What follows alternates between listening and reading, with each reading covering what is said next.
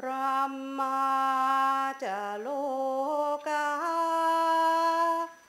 ธิปติสัมปติกาตัญชลียันทิวรังอายตถาสันติทัสสัตตาปราชาขยาติกา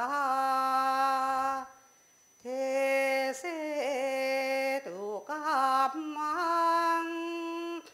อนุกัมปิมังปัจจัง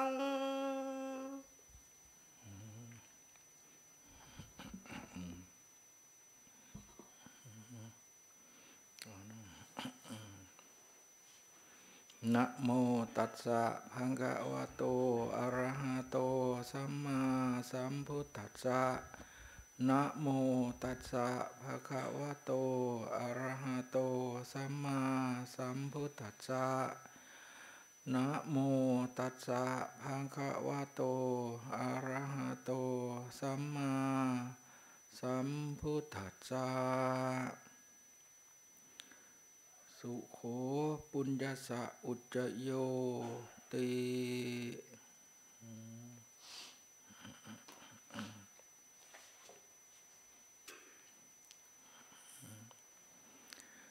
ต่อไปจะได้กล่าวธรรมกถาพรรณนาศาสนธรรมคำสอนของพระสัมมาสัมพุทธเจ้าพอเป็นเครื่องประดับสติปัญญาเพิ่มพูนบุญบารมีของคณะศรัทธาสาธุชนทั้งหลายเนื่องด้วยวันนี้อาตมาภาพก็ถือว่าได้รับนิมนต์จากทางวัดวัดธรรมคีรีให้ได้มาเยี่ยมถือว่าโอกาสได้แสดงธรรมให้คณะศรัทธาสาธุชนทั้งหลายให้ได้ยินให้ได้ฟังเพื่อจะได้ไปเป็นข้อปฏิบัติขัดเกลากิเลสตัวเองให้ได้รับความสงบร่มเย็นภายในจิตใจของตนเองสืบต่อไปบอกไปเรื่อยๆเลยเพราะพระพุทธเจ้านับแต่วันที่พระองค์ได้ตรัสรู้เป็นพระอนุตตรสัมมาสัมโพธิญาณแล้วความเมตตาสงสารแก่สรรพสัตว์ทุกหมู่เหล่าโดยเฉพาะอย่างพวกเราที่เป็นชาวพุทธพระองค์นั้นมีความเมตตาสงสารอยากให้พบอยากให้เห็นสิ่งที่มันอำนวยความสุขความสมหวังให้จึงได้แนะทางบอกทางว่าให้พวกเราทั้งหลายได้ปฏิบัติกระทำบำเพ็ญคุณความดีทุกอย่างให้เกิดให้มีขึ้นกับตนเอง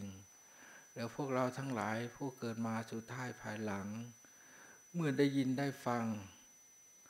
และได้ศึกษาจากศาสนธรรมคำสั่งสอนของพระสัมมาสัมพุทธเจ้าแล้ว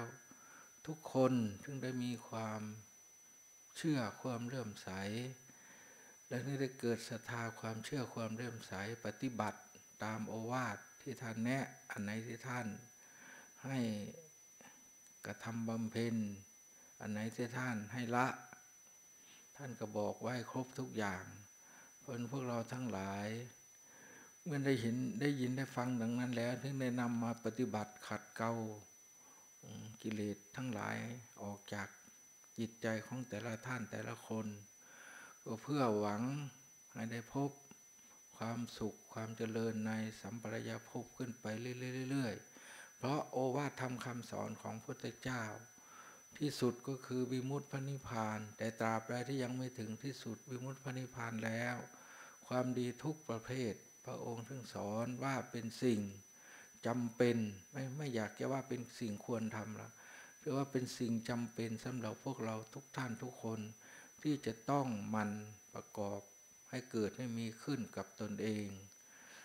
แล้วคุณความดีทุกประเภทที่พระองค์สอนไว้ให้นั้นก็มีอยู่เป็นหลัก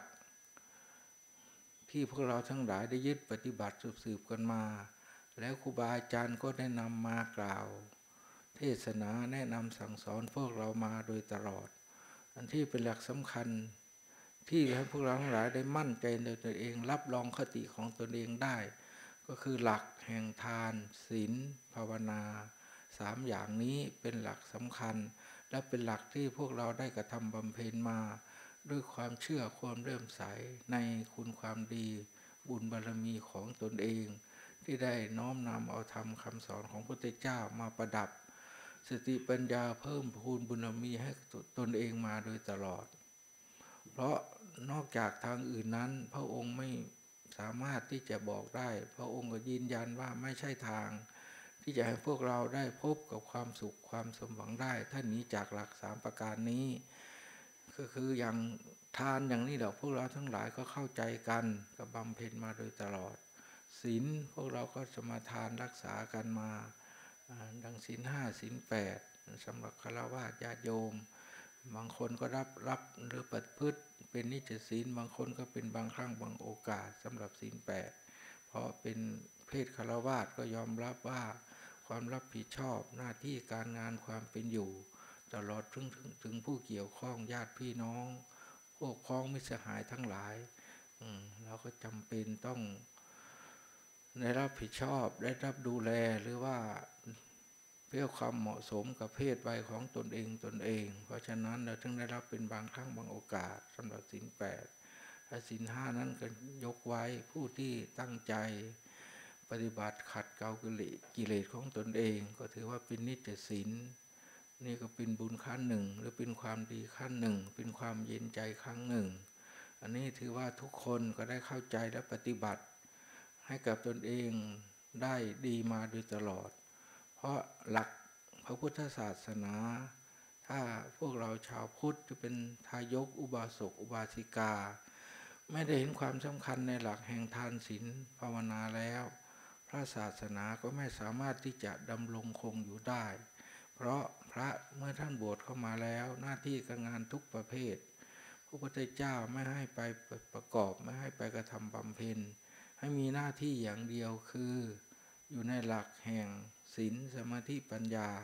คือบำเพ็ญในศีลแล้วก็สมาธิประกอบให้เกิดให้มีขึ้นแล้วก็จะได้เกิดปัญญาพิจารณาแยกแยะให้เห็นตามหลักแห่งความเป็นจริงที่พระพุทธเจ้าท่านแนะท่านสอนเอาไว้ เพราะฉะนั้นทุกคนเรื่องทานศีลก็ยอมรับว่าเข้าใจกันคือเพราะทำไมถึงยอมรับว่าทุกคนเข้าใจกันเพราะไปแต่ละที่ละแห่งสำหรับที่เป็นชาวพุทธเรื่องการให้ทานพระเจ้าพระสงฆ์ก็อยู่ได้เพราะอาหารการทานของทายกอุบาสกอุบาสิกาผู้ให้กำลังท่านก็จะได้มีกำลังที่จะประพฤติปฏิบัติหรือประกอบความภาคความเพียรให้เกิดให้มีขึ้นกับตนเองสามารถที่จะละอาสวะกิเลสเครื่องเศร้าหมองทั้งหลายได้บางนี้ก็ศีลอย่างนี้กันพวกเราทั้งหลายถ้าไม่มีศีลบ้านเมืองหรือว่าความอยู่รอบข้างตลอดทั้งหมู่คณะก็หาความสงบร่มเย็นไม่ได้เพราะทุกคนก็เข้าใจดีคือแต่ละข้อละข้อตั้งแต่ข้อปนาไปถึงข้อสุราแต่ละข้อนั้นพระพุทธเจ้าบัญญัติห้ามเอาไว้ก็เพื่อไม่ให้เกิดโทษเกิดเวรเกิดภัยกับพวกเราถ้าใครเชื่อและนำมาประกอบหรือนำมาประดับสติปัญญานำมาประดับร่างกายของตนเองทุกคนนั้นก็ได้รับแต่ความอยู่เย็นแล้วก็มีความผ่องใสทั้งภายนอกและภายในจะคิดไปในทางใดมองไปที่ไหนก็เห็นแต่ความดีความอุ่นใจความบริสุทธิ์ของตนเองที่ไม่ได้ไปทำความเดือดร้อนไม่ไปทำความลำบากให้กับผู้ใดอันนี้ก็เป็นบุญขั้นหนึ่งเป็นความดีขั้นหนึ่งแต่ที่มันยังไม่ได้รับผลเท่าที่ควรหรือไม่ได้ยังไม่เห็นผลเลยก็คือเรื่องทำสมาธิอันนี้เพราะว่ามันเป็นของที่ละเอียดเป็นของที่ว่า ต้องใช้สติปัญญาอบรมบ่มนิสัยหรือว่าสั่งสอนตัวเองพิจารณาให้เกิดให้เห็นให้มีขึ้นกับตนเองจริงๆถึงจะได้เห็นคุณค่าของงานด้านภาวนาหรือว่างานด้านทำสมาธิอย่างทุกคนได้แต่สงสัยทำไมพระพุทธเจ้าถึงแนะถึงสอนให้แต่คนทั้งหลายตลอดเป็นพระภิกษุมาแล้วตลอดถึงทายกอุบาสกอุบาสิกาผู้เข้าใจเรื่องหลักทานศีลแล้วพระองค์ก็ให้มีหลักภาวนาเพิ่มเติมเสริมเข้ามาอีกแต่ตรงนี้ถ้าว่าพูดเป็นชื่อของความไม่ดีทั้งหลายท่านว่าเป็นกิเลสอย่างหยาบอย่างกลางอย่างละเอียดอย่างงานภาวนานี้เมื่อเข้ามาถึงขั้นละเอียดก็ถึงว่าเป็นของที่กระทำบำเพ็ญด้วยสติด้วยปัญญาจริงๆถ้าผู้ใดใช้สติปัญญาพิจารณาแยกแยะด้วยกำลังศรัทธาอย่างเต็มความสามารถแล้วบุคคลคนนั้นก็จะได้เห็นคุณค่าเห็นราคาที่ว่าท่านสอนให้ทำสมาธิเพื่ออะไรเพราะเหตุใดนี่แหละมันเป็นของละเอียดเพราะฉะนั้นเรื่องจะให้เกิดเป็นสมาธิพระองค์ถึงสอนให้พวกเราทั้งหลายปลูกศรัทธาความเชื่อตามโอวาทธรรมคำสั่งสอนและประสาทะความเลื่อมใสในข้อวัดปฏิบัติของตนเองว่าที่เราทำไปนี้ไม่ใช่ทำสักแต่ว่าเป็นกิริยาเฉยๆแต่เพื่อหวังความสงบเย็นใจหวังความวิมุตติหลุดพ้นจากสิ่งที่เดือดร้อนทั้งหลายให้กับตนเองเราทั้งหลายถึงได้สนใจและถึงได้ฝึกปฏิบัติให้เกิดให้มีขึ้นกับตนเองเพราะจิตเมื่อเป็นสมาธิแล้วเพราะว่ามีประโยชน์มีคุณมีอานิสงส์ใหญ่มากเพราะจิตเมื่อเป็นสมาธิย่อมสามารถรู้ตามเป็นจริงแต่ว่าเห็นโทษก็เห็นเต็มใจก็เห็นคุณก็เห็นเต็มใจวันนี้ผู้ที่เห็นโทษเห็นคุณได้อย่างเต็มใจแล้วก็จะได้ตั้งหน้าตั้งตาละสิ่งที่เป็นโทษแล้วก็บำเพ็ญส่งเสริมรักษาอันที่มีประโยชน์มีคุณให้กับตนเองสิ่งเหล่านี้ก็เลยจะได้เพิ่มคุณได้อย่างเต็มสติปัญญาเต็มกำลังความสามารถแต่ก่อนถ้ายังไม่รู้ไม่เห็นก็ได้แต่ความเคลือบแคลงสงสัยว่าทำไมพระพุทธเจ้าสอนให้ทำสมาธิให้จิตนิ่งให้จิตเป็นอะไรไม่ส่งไปตามสัญญาอารมณ์ไม่ส่งไปตามรูปตามเสียงอย่างนี้ธรรมชาติของจิตทุกดวงเมื่อยังไม่ได้ฝึกได้หัดเมื่อยังไม่ได้ปฏิบัติทางด้านสมาธิมันก็เป็นอย่างนี้ทุกดวงคือหนึ่งก็ต้องสัดสายไปตามสัญญาอารมณ์เรื่องอดีตอนาคตปัจจุบันไม่ค่อยจะอยู่กันละมันไปสองอย่างนี่แหละนี่จิตถ้ายังไม่เป็นสมาธิสองเรื่องจิตที่ยังไม่เคยได้ฝึกรวมลงเป็นองค์สมาธิรูปเสียงกลิ่นรสทุกอย่างตาเห็นก็เพลินไปกับรูปหูได้ยินก็เพลินไปกับเสียงจมูกได้กลิ่นก็เพลินไปกับกลิ่นนะลิ้นเมื่อลิ้มรสเข้าไปก็เพลินไปกับรสนะกายถูกต้องสัมผัสเย็นร้อนอ่อนแข็งอันไหนที่ชอบก็เพลินอยู่อย่างนั้นธรรมารมณ์ที่เกิดขึ้นกับใจก็คืออารมณ์อะไรต่างๆที่ถูกใจบ้างไม่ถูกใจบ้างโดยเฉพาะก็สิ่งที่ไม่ดีไม่งามทั้งหลายที่ผ่านพ้นมาแต่ละสิ่งละอย่างหรือยังไม่มาถึงอย่างนี้ล่ะเขาก็ต้องปรุงต้องแต่งต้องไขว่คว้าหรือแสวงหาอันนี้เป็นธรรมชาติของจิตผู้ยังมีกิเลสครองใจอยู่เขาก็เป็นอย่างนั้นทุกๆดวงเพราะฉะนั้นพระพุทธเจ้าเห็นว่าสิ่งเหล่านั้นมันไม่สามารถที่จะละวางได้ด้วยเข้าใจด้วยตนเองหรือละวางได้ด้วยความต้องการคือต้องการปรารถนาว่าไม่อยากคิดไม่อยากปรุงไม่อยากยุ่งแต่ก็ไม่สามารถที่จะละจะวางได้ด้วยความคิดหรือความต้องการของตนเองที่จะละจะวางสิ่งเหล่านั้นได้ก็ต้องอาศัยภาคปฏิบัติคือสมาธิเป็นเครื่องหนุนเป็นเครื่องแก้เป็นเครื่องข่มตำราท่านก็พูดไว้หลายที่หลายตอนว่าสมาธิสามารถข่มนิวรณ์ก็คือสิ่ง ที่เพลิดเพลินหรือว่าทำให้จิตใจพวกเราทั้งหลายเศร้าหมองขุ่นมัวท่านเรียกว่านิวรณ์ถ้าท่านจะชื่อหรือว่าท่านให้ชื่อให้นามไว้พอให้เป็นเครื่องเตือนสติหรือว่าความหมายสำหรับพวกเราให้รู้ว่าตัวนิวรณ์เป็นยังไงตัวที่มันขัดขวางหรือว่าปิดกั้นไม่ให้จิตของพวกเราบรรลุคุณความดีได้ท่านเรียกว่านิวรณ์นิวรณ์ท่านก็บอกไว้ชัดเจนว่ามีอยู่5อย่างก็คือกามฉันทะนิวรณ์พยาบาทนิวรณ์ถินนมิทะนิวรณ์อุทธัจจกุจจนิวรณ์แล้วก็วิจิกิจฉานิวรณ์อันนี้แหละเป็นสิ่งที่ให้จิตของพวกเราทั้งหลายไม่สามารถรวมลงเป็นองค์สมาธิได้ก็ต้องมี5อย่าง5อย่างนี้ไม่อย่างใดก็อย่างหนึ่งที่ทำให้จิตของพวกเราสัดสายมัวเมาลุ่มหลงหรือยึดถืออยู่กับสิ่งเหล่านี้เพราะสิ่งเหล่านี้เป็นสิ่งที่ว่าขวางปิดกั้นไม่ให้จิตเราได้พบเห็นกับความสุขความสบายหรือว่าสิ่งที่เป็นจริงตามที่พุทธเจ้าหรือว่าพระสาวกหรือครูบาอาจารย์ท่านปฏิบัติบำเพ็ญมาท่านรู้ท่านเห็นว่าสิ่งเหล่านี้เป็นสิ่งที่ปิดกั้นหรือกีดขวางไม่ให้จิตเราบรรลุคุณความดีท่านถึงเรียกว่านิวรณ์นี่แหละวันนี้เมื่อเรามาตั้งใจปฏิบัติบำเพ็ญหรือว่าฝึกหัดทำสมาธิเมื่อเรารู้เรื่องของสิ่งที่กีดขวางหรือว่าปิดกั้นไม่ให้จิตของพวกเรารวมเป็นองค์สมาธิได้เมื่อเข้าใจอย่างนั้นเราจึงจะได้ปล่อยได้วางพยายามละวางด้วยสติด้วยปัญญาของเราเองแล้วก็ยึดเอาอารมณ์ของกรรมฐานหรือว่าอารมณ์ของสมถะ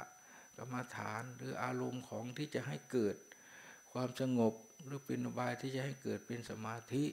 อย่างที่พระพุทธเจ้าหรือครูบาอาจารย์ท่านพาปฏิบัติบำเพ็ญมาแต่ละท่านละองค์ที่พระพุทธเจ้าท่านแนะเอาไว้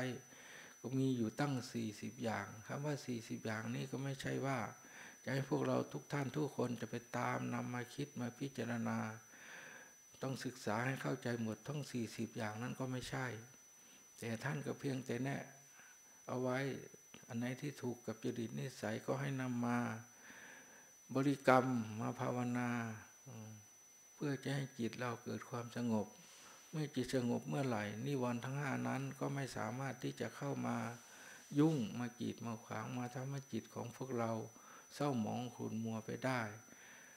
เพราะฉะนั้นอารมณ์กรรมฐานที่ทุกท่านทุกคนเคยปฏิบัติบำเพ็ญมาหรือว่า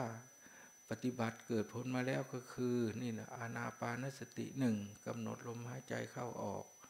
2ระลึกเอาคุณของพระพุทธเจ้าเสริมเข้าไปอีกก็คือหายใจเข้าออกกับพุทโธพุทโธอย่างนี้ตลอดพร้อมกับลมหายใจอันนี้ก็เป็นอุบายอย่างหนึ่งเพื่อให้จิตรวมลงเป็นองค์สมาธิถ้าจิตยังไม่เป็นสมาธิเมื่อไหร่เราก็ไม่เห็นโทษสิ่งที่มันกีดขวางหรือว่ากดท่วงขัดขวางไม่ให้จิตของพวกเรารวมลงเป็นองค์สมาธิแล้วก็ไม่สามารถที่จะพบกับความเป็นจริงได้ที่ท่านนำมาพูดมาสอนหรือมาสวดมาสาธยายอย่างที่เรียกว่ารูปังอนิจจังก็คือรูปทุกขังก็คือทุกข์อะไรอนิจจังทุกขังอนัตตาเวทนาสัญญาสังขารวิญญาณเหล่านี้จะไล่ไปตามอาการเหล่านี้ก็ไม่อยู่ที่อื่นที่ไกลที่นี่ย้อนเข้ามาก็คืออยู่ในสกุลร่างกายของพวกเรานี้ทั้งนั้นสิ่ง5อย่างนี้ไม่ได้หนีไปไหนแต่ว่าท่านอธิบายแยกแยะให้พวกเราได้ดูอันสิ่ง5อย่างนี้อยู่ด้วยกันแต่ก็ไม่ได้เป็นอันเดียวกันที่นี่อย่างรูปก็เป็นรูปที่เป็นนามก็เป็นนามแต่อาศัยกันรวมกันเข้าก็ถึงว่าเป็นรูปกับนามเมื่อเราภาวนาหรือปฏิบัติบำเพ็ญไปไม่ได้เพื่อจะรู้อื่นไกลละที่เราหลงก็หลงรูปกับนามแค่นี้เองเมื่อมาเข้าใจเรื่องรูปก็มาเข้าใจเรื่องนามเมื่อเข้าใจ2อย่างนี้แล้วก็ไม่ต้องไปศึกษาอะไรให้กว้างไกลมากมายเสียเวลาถ้าศึกษา2อย่างนี้เข้าใจก็คือจบปัญหาเรื่องการปฏิบัติหรือว่า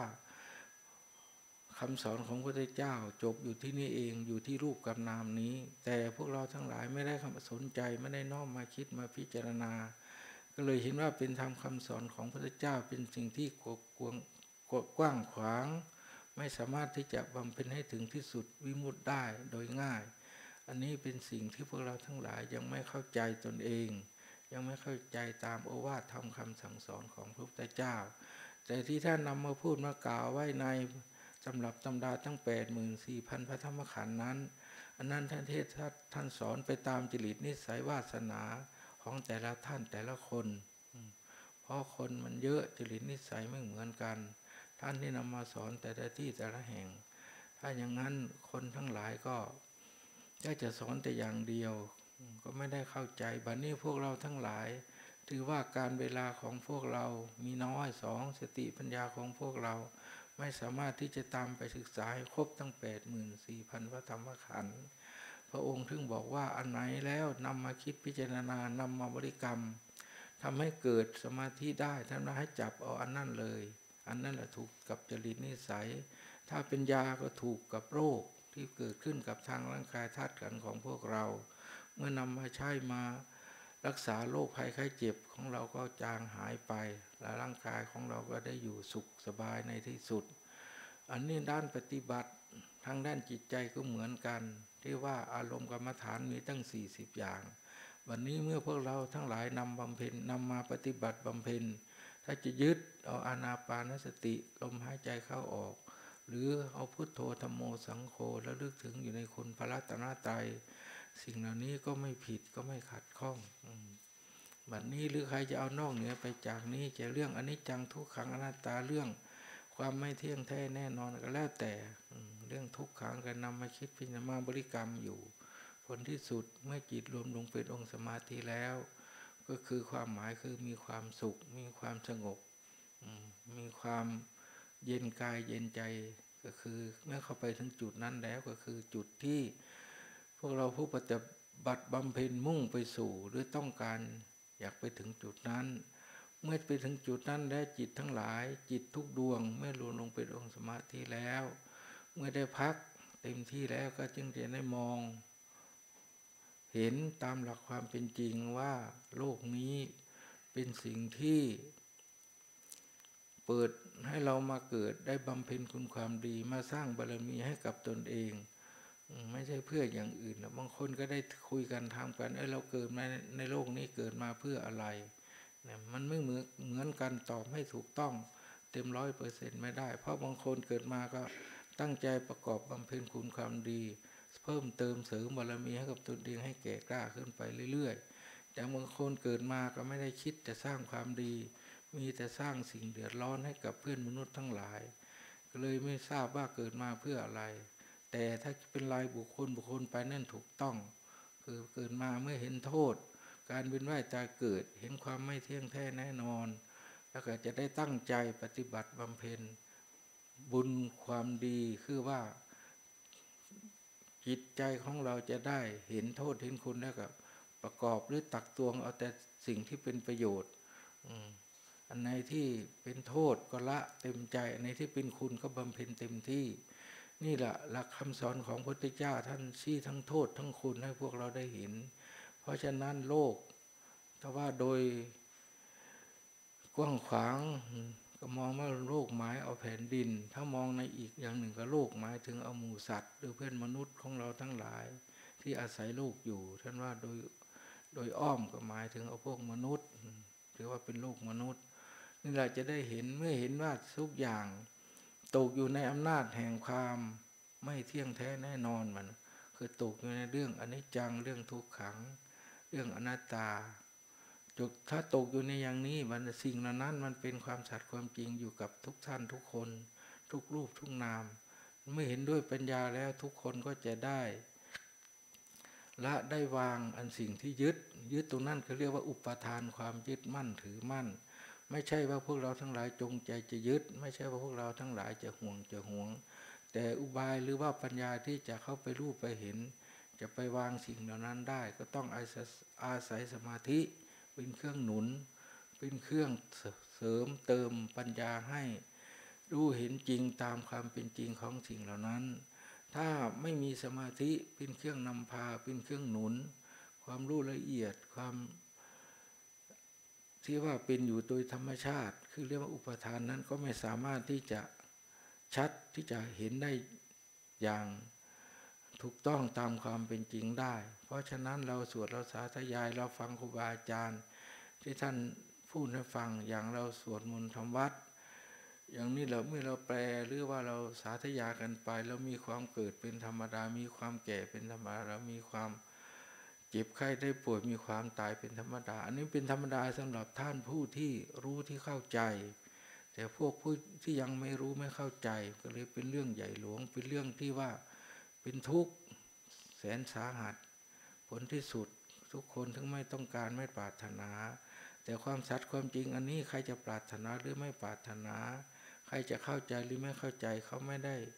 ถือเป็นเรื่องสำคัญเขาก็ทำหน้าที่หรือเป็นหน้าที่เป็นคติธรรมดาของร่างกายสังขารทุกท่านทุกคนก็เดินไปตามคติธรรมดาของเขาคำว่าคติธรรมดาไม่มีสิ่งเหล่าใดที่จะมาลบล้างให้สาบสูญให้เปลี่ยนแปลงไปได้ตราบใดที่มีการเกิดอยู่ความแก่ความเจ็บความตายก็เป็นที่สุดการท่องเที่ยวในวัฏสงสารก็มีเกิดขึ้นในเบื้องต้นแล้วก็อำนาจแห่งวิบากพาไปพบที่ไปก็คือมีสุขติและทุกขติเป็นที่พาไปอันที่จะถึงสุดได้ก็คือวิมุตติพระนิพพานก็เป็นที่จบการท่องเที่ยวในวัฏสงสารถ้ายังไม่ถึงตรงนั้นก็การท่องเที่ยวในวัฏสงสารของพวกเราก็ไม่มีโอกาสที่จะสิ้นสุดลงได้เพราะในการท่องเที่ยวในวัฏสงสารเมื่อไม่สามารถที่จะกำหนดว่าจะสิ้นสุดลงแล้วได้ภายในเมื่อใดเพราะฉะนั้นพวกเราทั้งหลายเมื่อเกิดมาได้พบโอวาทธรรมคำสั่งสอนของพระพุทธเจ้าแล้วพวกเราทั้งหลายทั้งได้ตั้งใจกระทำบำเพ็ญเท่าที่ตัวเองจะกำหนดหรือจะปฏิบัติเอาได้ก็คือให้ทานอย่างพวกเราทั้งหลายปฏิบัติเป็นนิสัยกันอยู่ก็เป็นบุญกองหนึ่งรักษาศีลถึงจะได้เป็นบางครั้งบางโอกาสหรือเป็นนิจศีลนี่ก็เป็นบุญอีกกองหนึ่งเรื่องภาวนาเพื่อจะเข้าไปรู้ความสัตย์ความจริงเรื่องทุกขังอนิจจังอนัตตาอะไรทั้งหลายเหล่านี้ก็ต้องอาศัยสมาธิถ้าสมาธิยังไม่เกิดเราก็สวดก็สาธยายนำโอวาทธรรมคำสั่งสอนของพระพุทธเจ้ามาเตือนมาสาธยายตนเองถึงจะเป็นสัญญาที่จำมาแต่ก็เป็นความจริงสำหรับของพระพุทธเจ้าของพระอริยสาวกท่านผู้รู้ผู้เข้าใจก็เป็นสัญญาแต่ว่านำมาสอนตัวเองให้เกิดปัญญาให้เกิดขึ้นเห็นจริงกับตนเองถึงจะเป็นสมบัติของเราได้โดยสมบูรณ์ตราบใดที่ยังไม่เห็นด้วยปัญญาของตนเองแล้วโอวาทธรรมคำสั่งสอนหรือว่าศาสนธรรมทุกประเภทก็ถือว่าเป็นเครื่องที่ต้องจำมายังเป็นสัญญาหรือเป็นสมบัติของพระพุทธเจ้าเป็นสมบัติของครูบาอาจารย์อยู่แต่ก็ไม่ผิดแต่แล้วผลมันยังไม่เต็มหน่วยเท่าที่ควรเมื่อเรานำมาปฏิบัติขัดเกลาหรือว่าอบรมสั่งสอนตนเองประกอบกระทำบำเพ็ญให้เกิดมีขึ้นกับตนเองแล้วเมื่อใดนั่นแหละถึงจะเป็นสมบัติของเราโดยสมบูรณ์และความสุขทุกประเภทที่เราต้องการอย่างท่านพูดเอาไว้ในตำรับตำรานะพระได้มนุษย์สมบัติสวรรค์สมบัติที่สุดก็คือพระนิพพานสมบัติก็จะได้เป็นสิ่งที่ว่าหมดการที่จะว่าท่องเที่ยวในวัฏสงสารหรือสิ่งที่พวกเราทั้งหลายไม่พึงปรารถนาก็ไปจบหรือไปสิ้นสุดกันอยู่ที่นั่นเพราะฉะนั้นอย่างที่วรยุกเป็นธรรมของพระพุทธเจ้าหรือเป็นพุทธภาษิตที่ว่าสุโขปุญญสะอุตโยนั่นการสั่งสมบุญก็เป็นสิ่งที่นำมาซึ่งความสุขเกิดขึ้นจากการให้ทานสุขเกิดขึ้นจากการรักษาศีลสุขเกิดขึ้นจากที่เราก็ทำบำเพ็ญไหว้พระสวดมนต์รักษาจิตใจของพวกเราทั้งหลายให้เกิดเป็นสมาธิเมื่อเป็นละเอียดเข้าไป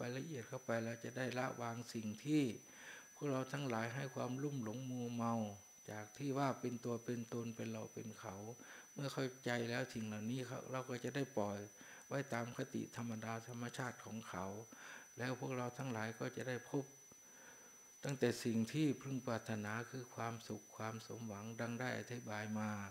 นี่แหละขอให้ท่านทั้งหลายจงนำไปคิดไปพิจารณาก็จะได้เห็นซึ่ง คุณค่าของตนเองว่าเกิดมาเป็นมนุษย์ได้พบพระพุทธศาสนานี้ถือว่าเป็นลาภเป็นมงคลอันสูงสุดสำหรับพวกเราขอให้พวกเราทั้งหลายจงตั้งใจหมั่นรักษาและปฏิบัติบูชาความดีทุกประเภทก็จะหลั่งไหลมาเป็นสมบัติของพวกเราทั้งหลายโดยที่ไม่มีใครมาแย่งชิงหรือมาใช้อำนาจวิ่งราวหรือว่ายึดเอาได้โดยที่ไม่เหมือนกับทรัพย์ภายนอกเรื่องทรัพย์ภายนอกก็ยอมรับว่านั้นมีมากเท่าไหร่ก็ต้องระมัดระวังรักษาแต่ทรัพย์สมบัติภายในนี้ไม่มีใครที่จะมาแย่งชิงไม่มีใครจะมาปล้นมาฆ่าเอาสมบัติภายในนี้ของเราไปได้นอกจากเราคนเดียวที่จะต้องได้ผลโดยที่ยังไม่ถึงนิพพานเมื่อไหร่ยังไม่ถึงที่สุดเมื่อไหร่ความดีทุกประเภทดังได้ที่บายมาก็จะเป็นเครื่องสนับสนุนอุปถัมภ์นำพาเราได้พบแต่สิ่งที่พึงปรารถนาดังได้อธิบายมาก็ขอให้ท่านทั้งหลายจงตั้งใจนำไปพิจารณาแล้วเห็นว่าอะไรเป็นประโยชน์ก็จงตั้งใจรักษาแล้วก็กระทำบำเพ็ญส่งเสริมให้เพิ่มพูนขึ้นเรื่อยๆผลที่สุดก็จะได้ถึงที่สุดอย่างความมุ่งมา่ปรารถนาของพวกเราทุกท่านทุกคนที่ต้องการปรารถนากันพอสมกันดังได้ที่บายมาก็เห็นว่าพอสมควรแก่เวลาก็ขอยุติลงเพียงเท่านี้สาธุ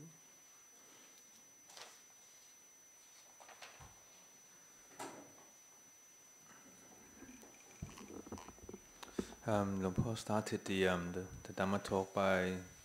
reciting a verse from the Dhammapada saying Sukho Punyasa Attayoti. And then he went on to say that he would like to offer some Dhamma guidelines for all of us so that we can have this wonderful opportunity to cultivate a higher wisdom by relying on the Dhamma. This is a wonderful opportunity for me to have been able to come and visit Wat Dhammagiri, and he hopes that by visiting the monastery and seeing all of you, we should have certain goodness at hand that we can take back and cultivate together. The Buddha have taught us many things. The reason when the Buddha became fully enlightened, he became very much aware of the sufferings in the samsara, and again in his realization, he was able to accumulate so much knowledge and insights, knowing that with his insights he will be able to help the people, and so that they can have less sufferings. All of us have heard and been taught and read a lot of the teachings of the Buddha over the years. Some may have faith in the teachings, some may not. But if you have faith and if you are willing to devote yourself in the practice and knowing how to nurture the practice, you will be able to let go of things, especially the kilesas, the defilements, the unattractiveness of the mind, so that our hearts and our mind can rises to greater causes. And for us to be happy, for us to be well, eventually we will be able to accumulate enough goodness in our hearts so that we can one day realize the Nibbana. The Buddha have taught us many things, and the same goes with the various teachings that you have heard from our teachers along the ways. Now we have been taught a lot of things. But the basis of the teachings that is very important and very crucial to one's practice is the practice of Dāna, Sīla and Bhāvanā. Yes, you may have heard all of these teachings before, but these are the skillful means in allowing ourselves to cultivate more paramitas for ourselves. Because these are the simple means of allowing all of us to be happy, to be well, knowing that with the simple practice of Dāna, Sīla and Bhāvanā,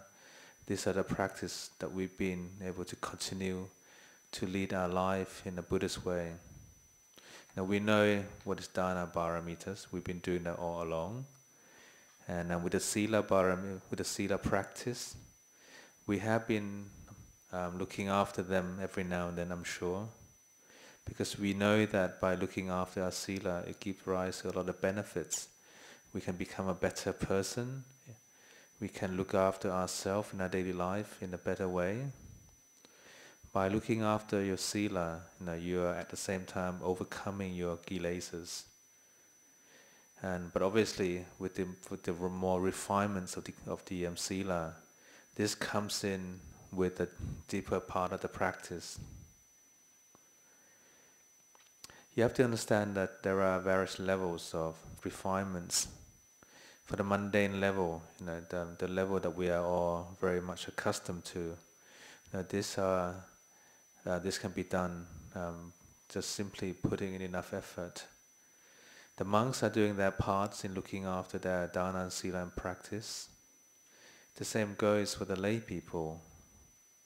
It's not just the Sangha alone who has the responsibilities of looking after the Buddha Sasana. For all of us here today as a lay community, we do have the same importance in our life to look after the practice of Dāna, Sīla and Bhāvanā, so that we too can help look after the Buddha Sasana, so that we too can realize the highest happiness. With Dāna, that all of you that have done, this has been a wonderful means of allowing the Sangha to be able to strive on in their practice and cultivate their insights. And with the Sīla practice that we are very much accustomed to, whether it's a simple practice of the 5 precepts, avoid refraining from killing, lying and intoxication and so on. These are all of the skillful means of allowing us to be free from those sufferings. By nurturing our heart and mind with Sīla, refraining from all those unskillful things, in turns we will feel much more comfortable in our daily life, because we know that our heart and our mind have been well looked after, and we know that by doing so we are not impinging on ourselves or other people. And then for the Bhāvanā practice, this is more refined, much more refined than the Dāna practice or the Sīla practice. But usually we need to be able to be willing to have faith in the practice. Because it's not easy to always have the result that we wanted. And the practice at first can be a bit difficult. But with Bhāvanā practice, it helps oneself to overcome the kilesas. Obviously, there are many levels of kilesas, from the mild level to the more refined and to the more refined levels. With Bhāvanā practice, it will give rise to strengthen your ability to have more mindfulness and awareness, and ultimately to have that samadhi that is very much in need, so that you can have a better clarity of mind to see what is beneficial. When our hearts and our mind is more refined, then we will be able to understand the practice, the same teaching, the same guideline that have been given by the Buddha and the teachers. You might be able to have a better understanding of them when your mind is more refined, when your mind is concentrated. So with all of this, we are practicing so that we can feel a bit more peaceful, more comfy at heart, more relaxed, so that one day we will also realize the insights that are very much needed. When our heart and mind is concentrated, we will be able to distinguish between the things that are right and the things that are wrong. Obviously we can see these things in our daily life, but when we don't have the right concentrations, sometimes it's very difficult to let go of the things that we like. Because sometimes the things that we like and enjoy may not be the most beneficial things. To know whether the things that is benefiting to us or not, we need to rely on a certain amount of samadhi. Because otherwise you will always have this feeling of doubting whether I'm making the right choices or not. So we need to focus our mind. When the mind is practicing, when the mind is concentrated, the mind is able to see the different moods and feeling that arises. And often, when we are not aware, the different feeling and moods that arises in our mind, there tends to be the feelings and moods of the past or of the future. And we barely spend any time in the present moment. This tends to be the nature of most people. Because the citta is unaware of the true nature of the present moment. When sight, sound, smell, touches arises, when you're experiencing those things, we tend to indulge in them. By indulging in them, we are forgetting about the present moment. We tend to indulge in the things that we like, the things that we enjoy, the different moods and feelings that is fun. Sometimes those moods and feelings can be beneficial, but often they are leading us in a wrong way. The Buddha himself have taught us the various teachings. And one of the teachings that the Buddha gave was about the 5 hindrances. The Buddha trying to let us see that with the 5 hindrances, these are the obstacles, the hurdle that are allowing us to see the true nature of things. The 5 hindrances are the sensual pleasures, ill will, sloth and torpor, doubt and sleepiness. Now these are the 5 subjects that closes the door of our heart. It's not allowing our heart to open up and see things for what they really are. But you can practice so that you can overcome them. When the samadhi is there, when the citta is strong, the citta can overcome those 5 hindrances.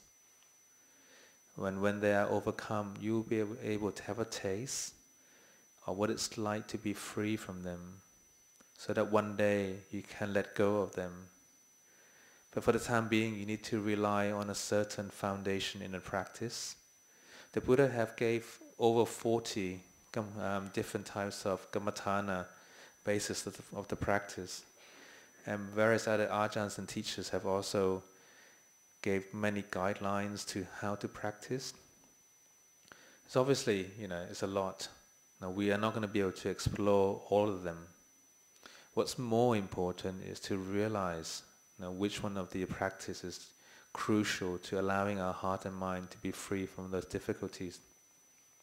Try to see what kind of practice is right for your personalities. Which one helps to overcome the struggles and difficulties and the remorses of the mind. The simple means of the practice that we are all very much accustomed to is something like anapanasati practice, the practice of watching your breathing, or the practice of Putto. Now these are 2 very simple means of the practice. They will allow the mind to have more samadhi. They will allow the mind to be more inclined to the true nature. When the mind is a bit peaceful, you can then practice by allowing yourself to reflect on the anicca, dukkha, anatta, the nature of change, the sufferings, and the non-self, especially in the forms of rupa, vedana, sanya, sankhara, and vinyan. Because by understanding this, it helps you to allow the mind to be more mature. You can sum up all of that down to pretty much to rupa and nama, which is the form and mental phenomena. When we are trying to educate oneself, sometimes things can be quite a challenge. But it all ends on having a bit of samadhi, having a bit of concentration, so that we can one day realize the true nature of form, the true nature of mental phenomena. And yes, again, the Buddha have gave us 84,000 like Badman-Sipan Patamakan, the 84,000 subjects that we can learn from. But this also depends on the different vasanas and paramitas and upbringing of you, what you have. Sometimes by studying a lot it can be very beneficial, but sometimes by having just enough of the Buddha's teaching can be of great use to opening up our hearts to something more delightful. And obviously our time is very limited to be able to study every single suttas in the Tripitakas. We may not have enough time to do that. It's like when we have a certain sicknesses in our body. If you want to explore all of the hospitals and doctors and nurses and medications in the world to make sure you can overcome your sicknesses, that might be too much, might be too long. It might be easier just go directly to a certain medication that is suited to what you have. Once you've taken that medication, it might be more soothing and more supportive for your body. The same goes with the mind, the same goes with the kilesas.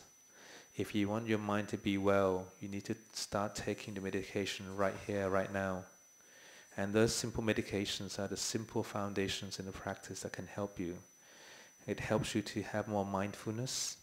help you to have more faith in the Buddha, Dhamma and the Sangha, helps you to be able to reflect on the anicca, dukkha and anatta. Now these are all skillful means in allowing our hearts and mind to be well, so that our heart and mind are much more healthier, more mature. With samadhi, with concentration, we can start building more paramitas, creating more goodness in our life, and be able to reflect on these simple means. For example, why are we here? Why are we doing all of this? When the samadhi, when the mind is concentrated, you'll be able to give yourself the proper answers that are needed. Now, why are we here? We are here simply to be out of the realm of samsara, to be able to accumulate more goodness in our life, to be able to do things that are beneficial, and to let go of the things that are unskillful.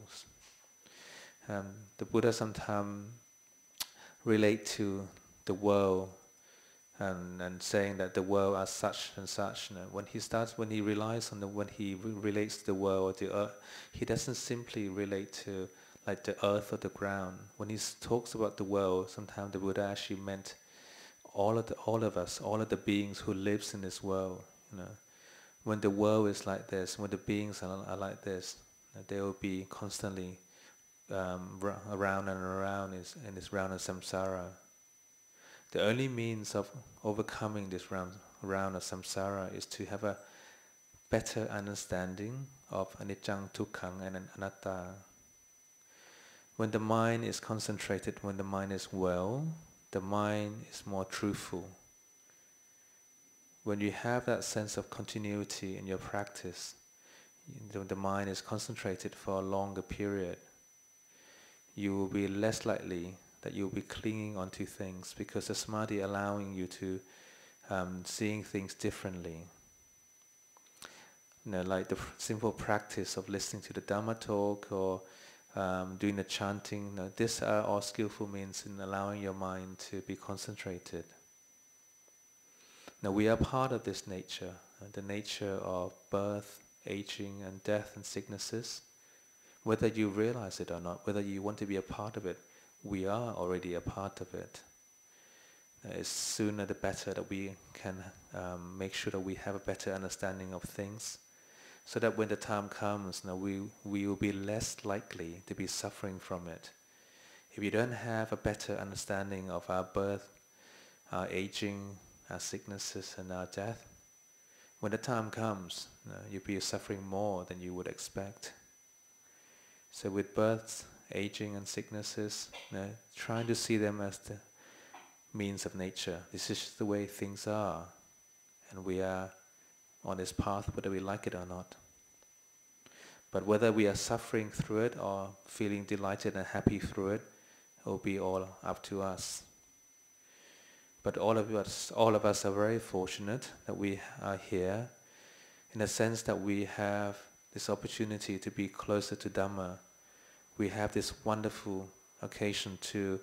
try to take on the practice of Dāna, Sīla and Bhāvanā, and to be able to reflect on anicca, dukkha and anatta, and to know that we have these great qualities within us that we can cultivate a better state of mind, and we know how to sustain our samadhi and our concentration. We have this skillful means that we can remind ourselves that there are greater happiness, there are greater wealth in the world. It's not just the worldly wealth that we are looking into. There are heavenly wealth and the highest wealth of the Nibbana wealth. These are the goodness in the world that we can reach out for. These are the goodness that will help us to overcome the round of samsara. As Luang Por was saying early on at the very beginning, he said, Sukho punyassa atta yoti. There are no greater happiness in looking after our Dāna, Sīla and Bhāvanā, in making sure that we are practicing with our chanting, our basic practices, so that we can have a happier life, so that we'll be more delighted in our goodness that we have these wonderful opportunities. Because knowing fair well that all of the goodness, all of the wealth that we have right here, right now, these are all on a temporary basis. As you know, all of the wealth that you have, they comes and goes. But the internal wealth, the wealth of happiness, the wealth of Dhamma, these are the wealth that will always be with us until we reach this Nibbana. So for today, I hope that I've been able to offer you some reflections, and please take back the things that are useful, and I hope that you will be able to strive in your path of the practice and reaches your happiness along the way. Andamayang Dhammakataya sadhukarang dadamase sadhu sadhu sadhu anumodami.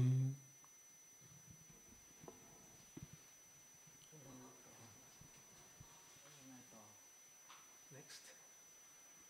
Would Luang Por be happy to maybe field one question, if there's one? Okay, sure.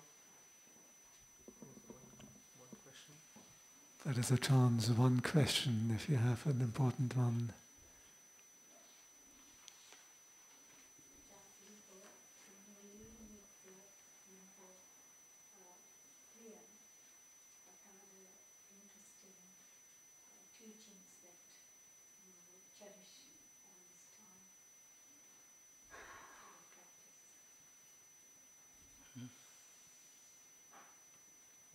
Luang Por Plien, any special teaching from Luang Por Plien that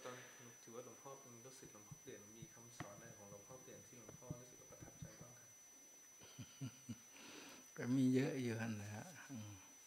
อยู่กับท่านแต่ละครั้งแต่ละวางแต่ละคราว โดยเฉพาะท่านสอนยึดเป็นประจำใจมาเป็นคือหนึ่งให้มีเมตตากายกรรมวจีกรรมมโนกรรมต่อกันระวังอยู่ด้วยกันเป็นหมู่คณะอยู่ในวัดหรือศรัทธาญาติโยมไม่แต่พระภิกษุทั้งใกล้ทั้งไกลมาอันนี้ท่านให้มีตลอดท่านว่ามีแต่กายกรรมไม่จีวจาวจีและมโนกรรมท่านว่าอันนี้ให้มีตลอดแต่ที่ท่านภาวนาสอนเรื่องฝึกอันนี้ก็เป็นเรื่องถ้าสูบได้ก็สำคัญทุกอย่างแหละไม่ว่างานสอนเรื่องภายนอกเรื่องภายในเรื่องภายนอกการดูแลหมู่คณะเรื่องภายในก็คือละสิ่งที่ไม่ดีไม่งามทั้งหลายโดยเฉพาะกิเลสความโลภความโกรธความหลงนี่นะท่านสอนให้ละตรงนี้จนท่านได้ละคือท่านจะถึงแก่มรณภาพไปก่อน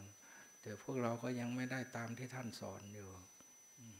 ก็ถือว่าคุณธรรมหรือว่าคุณค่าด้านท่านสอนก็ถือว่าสูงสุดแต่เราผู้ฟังและนำมาปฏิบัติยังไม่ได้ไปถึงที่สุดอย่างที่ท่านต้องการอย่างที่ท่านเมตตาสงเคราะห์อนุเคราะห์มาโดยตลอด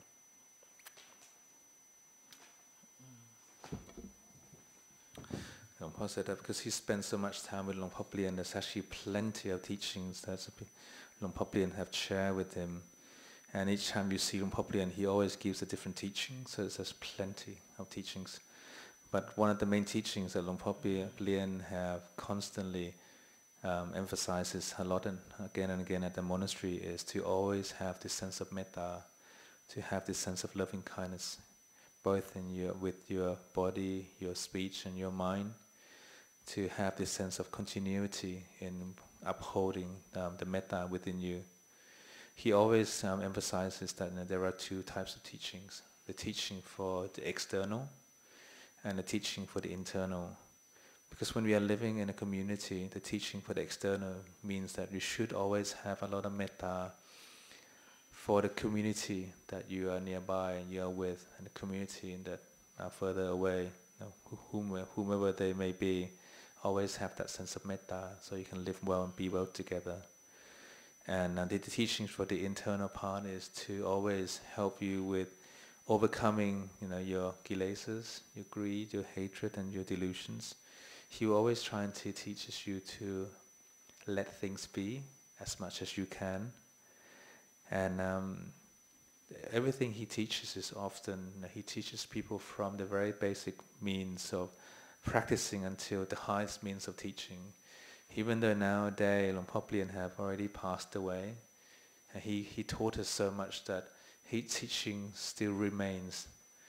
to be strived for, because we have yet to achieve all of the skillful means that he had taught us. He has taught us the means, the path to Nibbana, and we are still all striving for that.